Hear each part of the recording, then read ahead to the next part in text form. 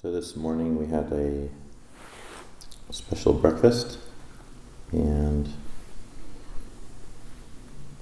I think Amy would prefer I don't say this, but it was for her birthday. And sometimes when we think about birthdays that we celebrate, at least from our approach in the US, it's like today's the day that people remember me, and I get gifts, and I better get calls from every one of my family members, or one of them's going to be on my not so happy list. But cards are nice. If maybe they'll up the ante, give some cards. That would be really nice. And so it's about really what can I get? What am I getting? Who's going to remember me? Then we think about a party, throwing myself a party, or somebody else is throwing a party for me. Or we feel disappointed because we're getting older and we don't want to be reminded of another year having passed. But the tendency in the Buddhist culture is to emphasize giving. And so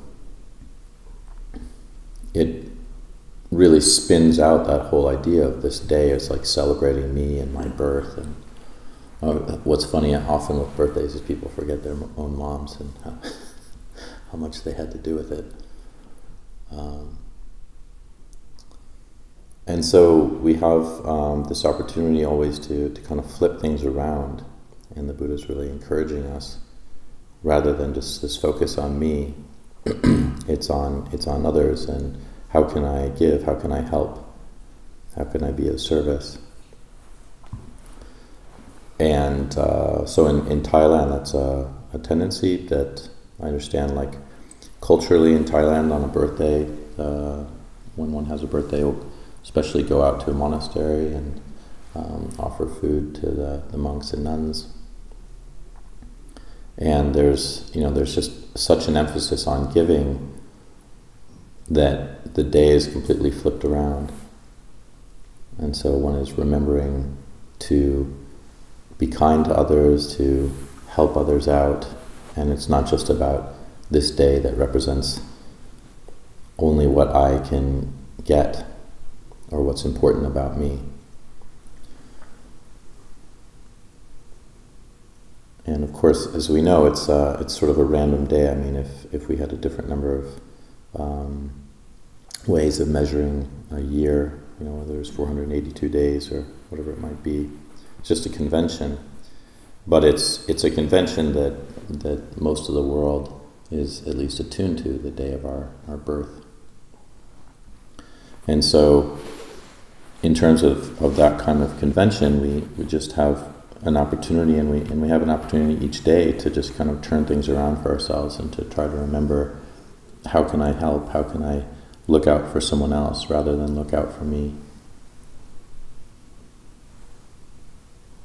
And I think about the effort it took for Amy and also possibly Joaquin to prepare breakfast, to get it ready, to make that contribution. It's a very kind thing to think of so many people and make that offering, and it takes a lot of thought and effort. And it just puts, when we do that, and we're consistently thinking about how can I help, it just changes the whole mindset.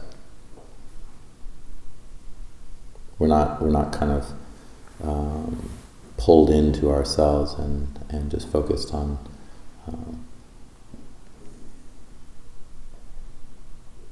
whatever it is that I need in the moment.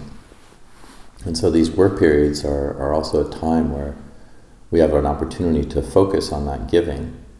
And sometimes it can feel like it's just compulsive, like, okay, this is the work period, it's 3 hours. If I want to stay in the monastery, I got to do this work period. Just got to deal with these other people and just get the job done. And then I'm going to eat, and I can get out of here, back to my kuti. And unfortunately, with that kind of mindset, we're robbing ourselves of our own merit. We're we're creating a much worse situation for ourselves than if we actually really focused on what we're doing as a gift. Because none of us are paid for this. And so when we do that with others and we keep bringing that up, it's like, oh, I'm doing this, I'm drilling these holes, this is a gift.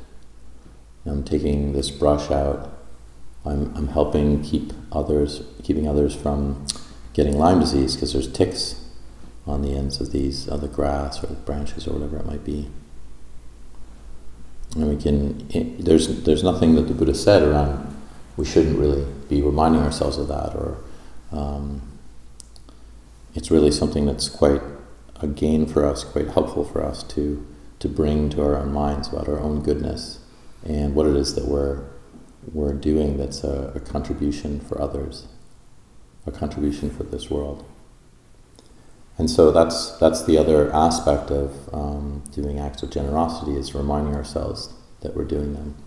Because we can tend to lose a little bit of it, because even though when we do generous acts, it can be more out of that sense of compulsion. So just trying to keep that energy up, that generous energy, that sense of also chaga, which is not just giving, but giving up, letting go of our attachments, letting go of what we want for ourselves, and reminding ourselves of all of the goodness that we're doing.